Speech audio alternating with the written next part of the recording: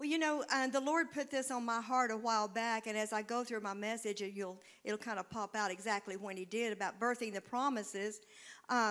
You know, yesterday or day before, one of the daily messages that I sent out to the women from Jesus Calling was was about birthing promises. It was after I'd spoken this message at the luncheon, and it just reminded me that God is reminding us that not to give up.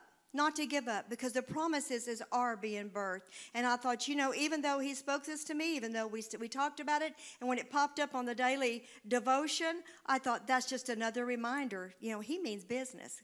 God is about his business. There are hundreds, if not thousands, of promises in the Bible for believers. And here's just a few.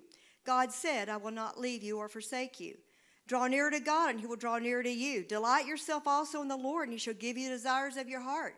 The promises go on and on and on. In 2 Corinthians 1:20, it says, for all the promises of God in him are yes, and in him amen. To the glory of God through us. So there's a lot of promises. I have a whole list of them here, but you all here are mature Christians, and there's a lot of promises in the Bible. And, have you ever wondered why your life maybe doesn't always reflect the promises? Sometimes they don't. Sometimes our promises, we wonder where they're at, don't we? So how do believers activate God's promises in their lives? Is there some secret or formula involved? Well, there kind of is. There kind of is a formula. I want to give you a couple of things to think about. Number one, maintain a soft heart. In Hebrews chapter 3, the writer reminds us about the children of Israel after he brought them out of Egypt. He explains how their hearts were hard and rebellious. And they tested God. Their hearts always wandered from him, and they didn't know his ways. They were supposed to be the people of God. We're supposed to be the people of God, aren't we? But because of their choices and their hearts, God said, they shall not enter my rest. This meant that they would never enter that promised land. But they had a promise, but they didn't enter it. So we need to look at why. This is what the Bible's for, isn't it? To give us an example of what to do and what not to do. The promised land was a huge promise that God gave the Israelites, a land of their own, their inheritance, because they were God's special chosen people. But they forfeited that promise of God because of their hardened hearts. When we have hard hearts, we can't understand God's ways. It blinds us to what God is doing and saying. So, when our hearts are hard, and believe me, I'm sure all of our hearts have been hard at some time or another, depending on what we're walking through, haven't they? I mean, that's just the nature of the flesh. So when our hearts are hard, sometimes it's hard to hear the voice of God. So today, if you'll hear his voice and not harden your hearts, as in rebellion, then we must keep a soft heart that's willing and open to hearing God's voice if we want to inherit those promises. So our attitude. Some people have an attitude, you can't tell me anything, so they really don't listen for the voice of God, do they? They listen to their voice and what they want and what their plans are.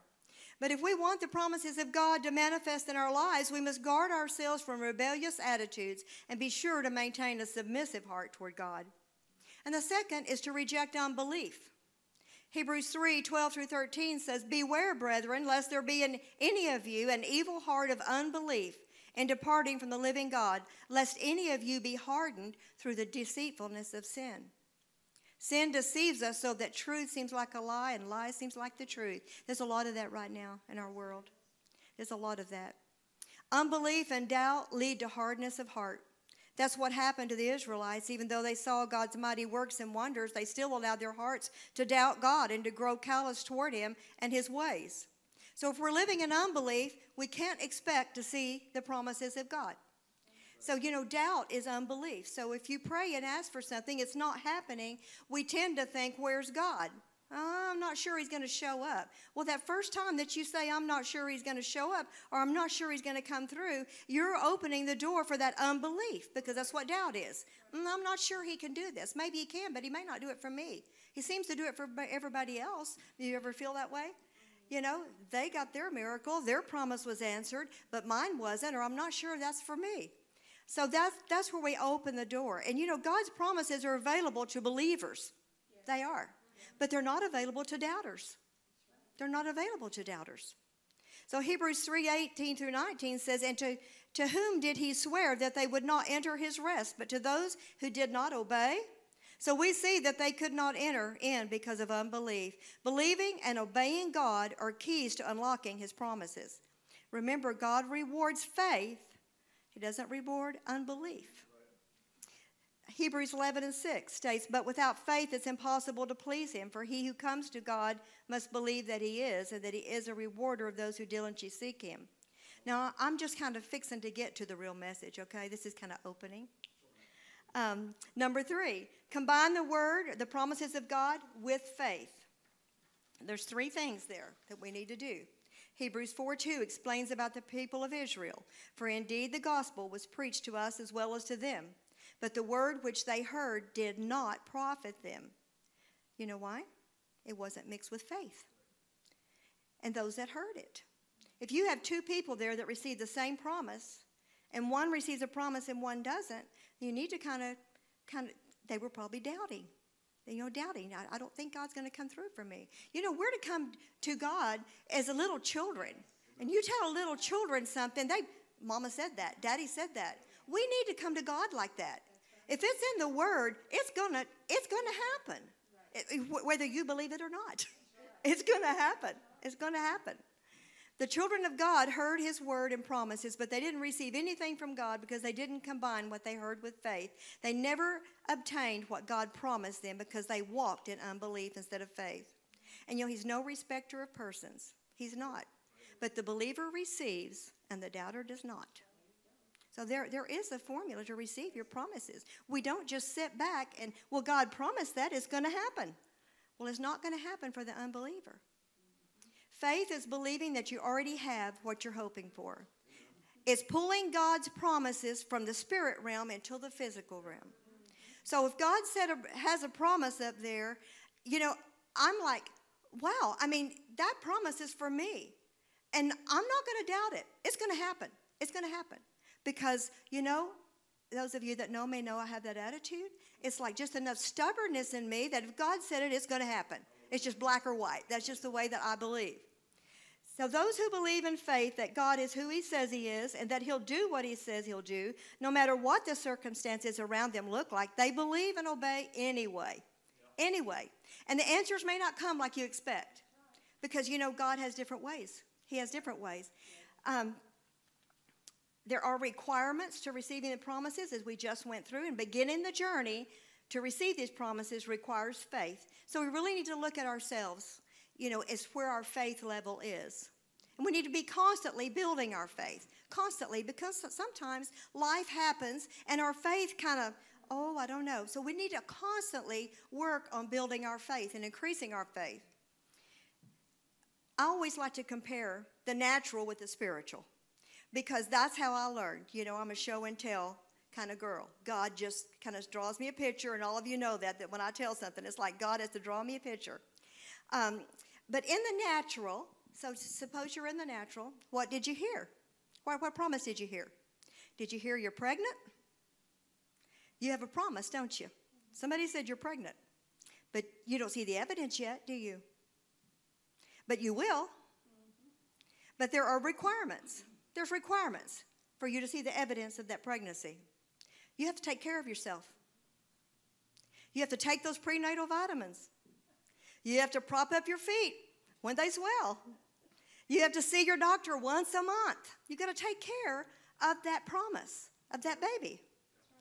You don't lift anything too heavy. You're in the process of birthing a promise. So in the spiritual, we're going to switch that. We have many promises in the Word, but by faith we receive those promises. How big is your faith? What are the requirements to increase our faith? We need great faith. We do need great faith if we want to see promises of God. We must spend time reading and meditating on the Word, along with hearing the Word preached and taught by Spirit-filled, anointed men and women of God. And as our faith grows, the promises will be birthed. Just as our tummy would grow with the natural promise of a baby. You're going to see it grow.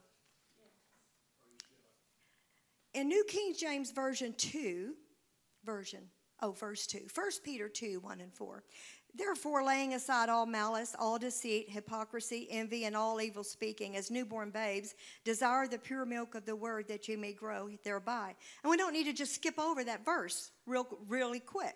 All malice, all deceit, hypocrisy, envy, evil speaking. There's some things that get in our way of us receiving our promises.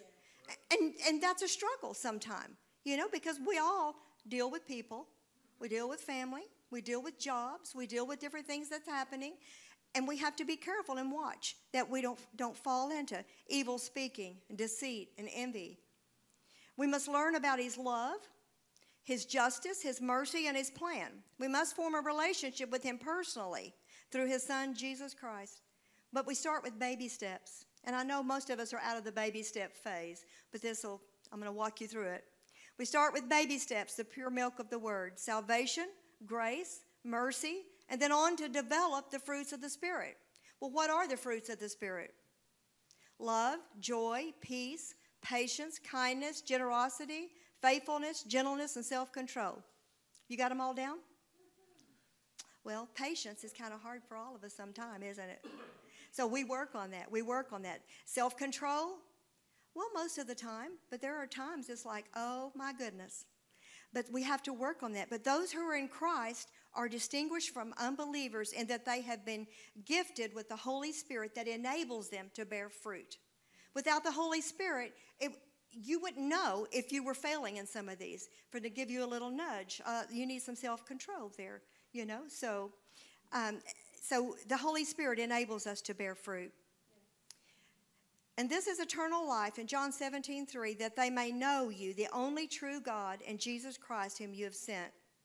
We should ask him to reveal himself to us and change us. Because pregnancy changes us, doesn't it? So just as becoming pregnant with the Word and the Spirit changes us, just as Mary was pregnant by the Spirit of God with his son in the natural, it changed her. And she gave birth to the promise of God. But pregnancy makes us uncomfortable, doesn't it? And I'm talking about in the natural, but also in the spiritual. But right now we're in the natural. It makes us uncomfortable. It gives us stretch marks, heartburn, morning sickness for some women. But pregnant with a promise requires growing our faith and coming to know the Lord, because it's by our faith that we receive the promises of God. Yes, stretch marks. I don't think I can see this promise happening, Lord. There's no way.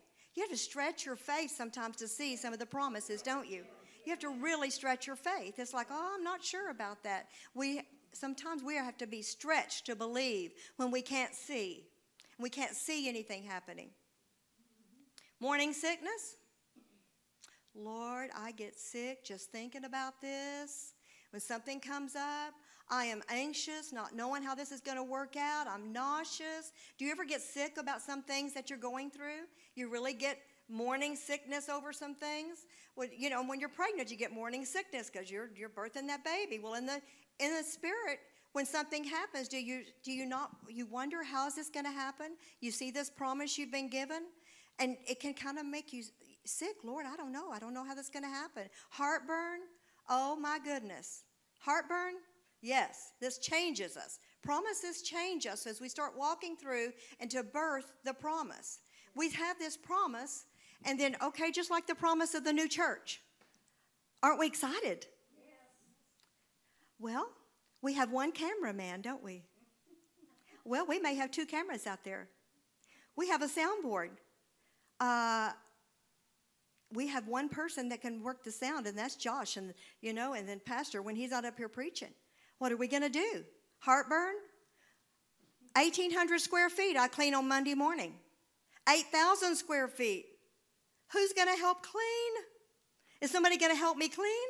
Is somebody going to help me do the PowerPoint when I really don't know what I'm doing other than just hitting an arrow? If it messes up, I don't know what to do from there. Heartburn. Yes, we're birthing this promise, but there's things to think about. There's heartburn.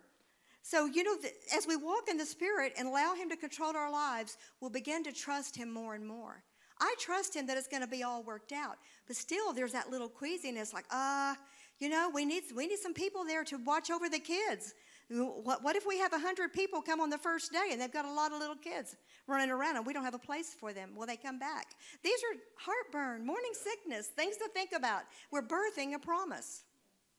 Hebrews 6:12-14, that ye be not slothful, but followers of them, who through faith and patience inherit the promises. Faith and patience. Faith and patience. Faith, I know the Lord spoke it. I know it's going to happen. Patience. Patience, I'm sending you the people. I'm sending you the workers. That's the hardest one.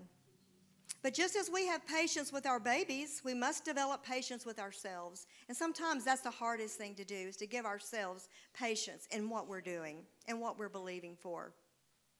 We must be patient in the waiting, for the birth is coming. We know we have a promise. Abraham and Sarah waited 25 years for the fulfillment of God's promise with a baby. Did anybody wait a long time or pray about having a baby and it didn't happen for a long, long time? I asked Loretta at the luncheon, I said, how long did you pray for a baby?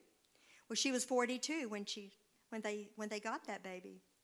And how did they get it? It wasn't the natural way that you would think that the baby was going to come. It came a different way. It's no different than the promises of God. You may be looking for the promise over here, and really it's coming down this road. And you don't know that. And you think God's forgotten you because you don't turn around and see that the promise is over here instead of here. God answers your prayers. And God honors his word. And when you get a promise, it's going to happen, but it may not come the way you think it's going to. Noah had a promise of rain. He had never seen rain before or built an ark. But he got busy building it because he knew the promise was coming. He believed what God said. He just simply believed what God said. So how many of you have children in here? Everybody, probably. How many have more than one child? Okay. All births are different, aren't they? When you birth a baby, they're all different. Have you ever experienced a suddenly? Have you ever experienced a suddenly and a blessing from God or a promise that just happened suddenly? Well, in the natural, I had a suddenly when I had my first baby. I carried him for 9 months, but he was born in 45 minutes. Barely had time to get to the hospital. And I'm just like, all I had was a backache. My mom had just got there that day, and I was way out in Florida, and she just got there that day to help me because this was due date. And I'm just like, I don't know what all the terminology is for, well, here you're at this and you're at that. And I went to the doctor. I didn't know what it meant. So I had a backache. My mom said, well, I had back labor when I had you. And I'm like, well, what's that? I haven't read about that. And so she said, you might want to call your doctor. So I called my doctor, and he said, you need to come to the hospital. I mentioned blah, blah, blah, blah, blah. Went to the doctor this morning. Well, I didn't know what that meant. I was 17. And still, it was my first baby. I hadn't read up on all these things.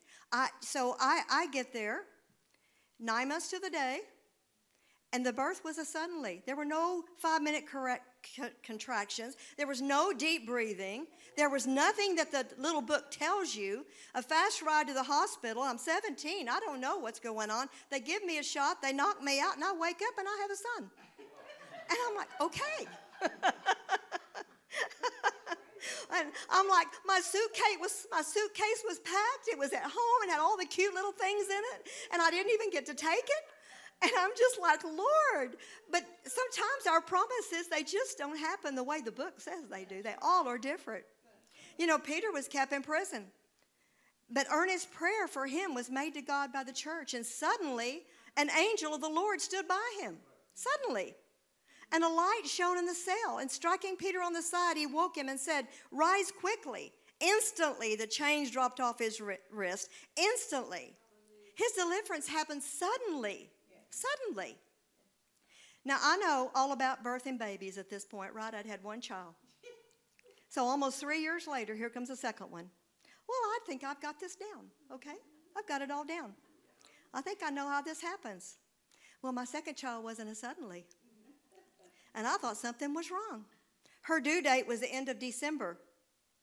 No suddenlies, no baby. I'm like, okay. And of course, I was going to the doctor once a week during the last month, like we're supposed to. But no changes all through January. Doctor visits every week. And he was the one that saw me from day one. And so, okay, let me go back. So I'm miserable. I can't sleep. I can't breathe. I can't tie my own shoes. I can't roll over. I can't sleep on my tummy. Have you ever had a promise when you felt like God just forgot you? And there you are. It's like, I know there's a baby in there. Where are you, Lord? Well, the timing just seemed to be off for some reason. I don't know what. But she came February the 9th. February the 9th. I went to the doctor for like 2.5 months every week. But we have scriptures that we're standing on. When a promise has been spoken to you, you don't want to give up. You don't want to give up. You want to hang on. You want to know that that your God is not going to let you down. And that it may not come the way that you think it's going to. So when she was born, she had chubby cheeks, fat little wrist, a bit overdue, but she was still there, just as God had promised. His timing, not mine. And then I had 2 more. And they were surprise blessings, both of them. It's like, okay, Lord, whatever.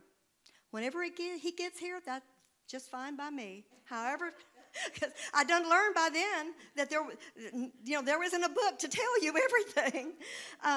But what blessings, what promises that God has for us. And we just have to trust him. God's promises, like the birth of children, require a gestation period.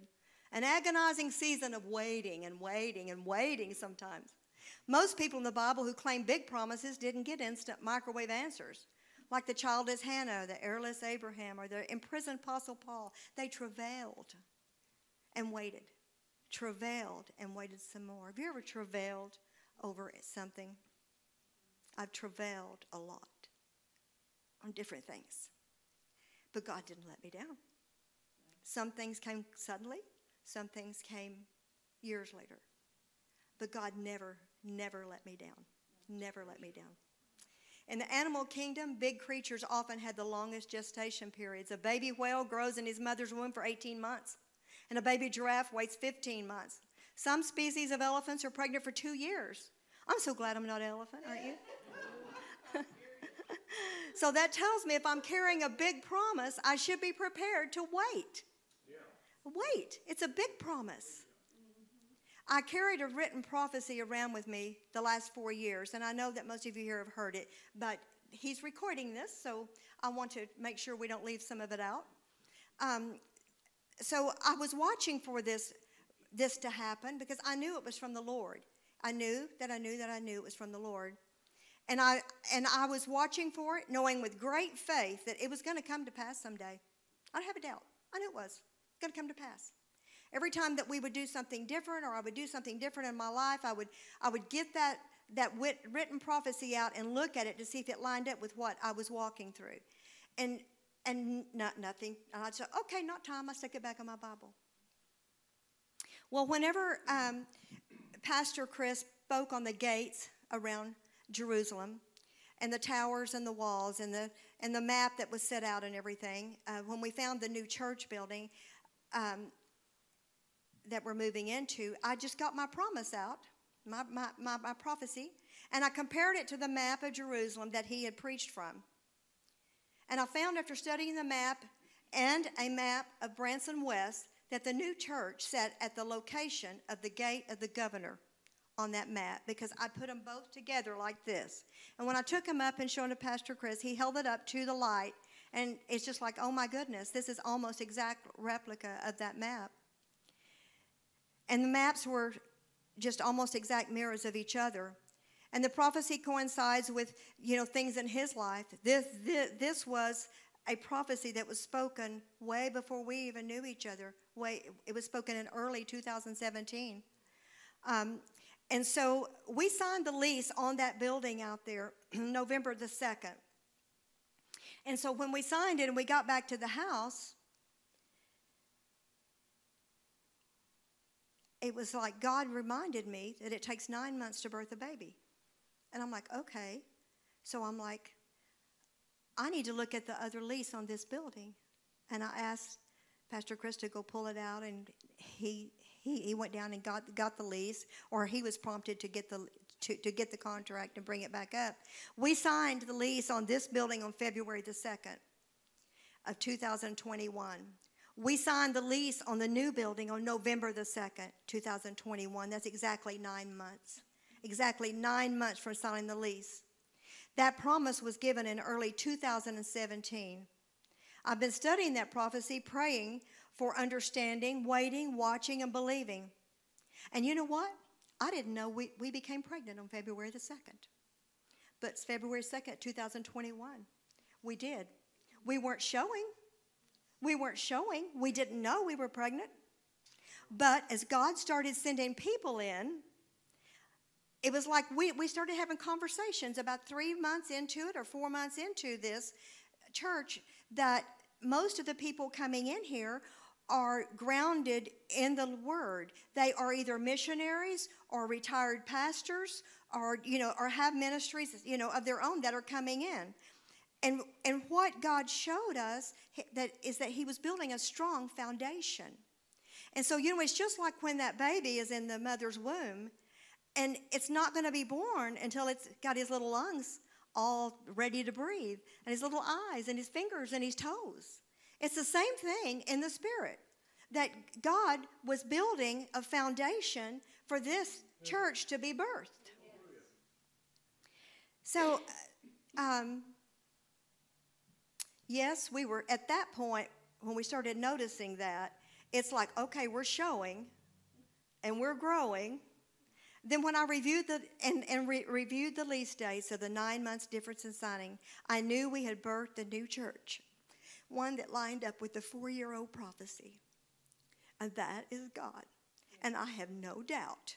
I have great faith that God is going to honor his word, and whatever that he wants there is going to happen there.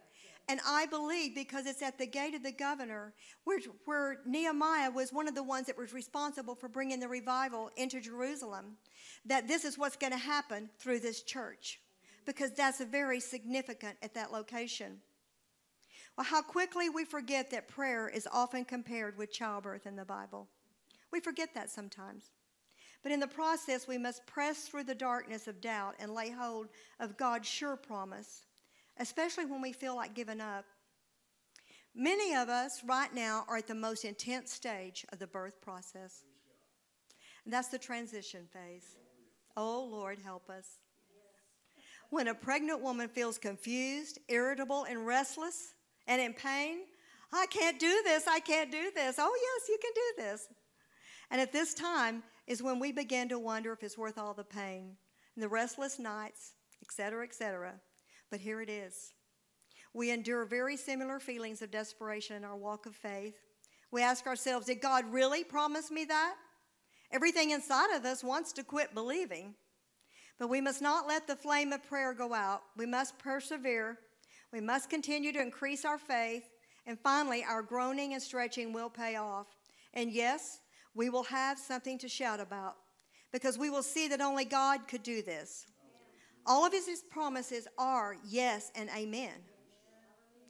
If the promise came from him, and we have to know the promise came from him, then he is working quietly behind the scenes. Because, if he could show us everything now, it would be a scary thing. Like, oh, we can't do that. How are we going to do this? How are we going to run 2 cameras? How are we going to run the sound? How are we going to vacuum 8,000 square feet with this one little vacuum cleaner? Okay, but that's a promise. So God's going to provide.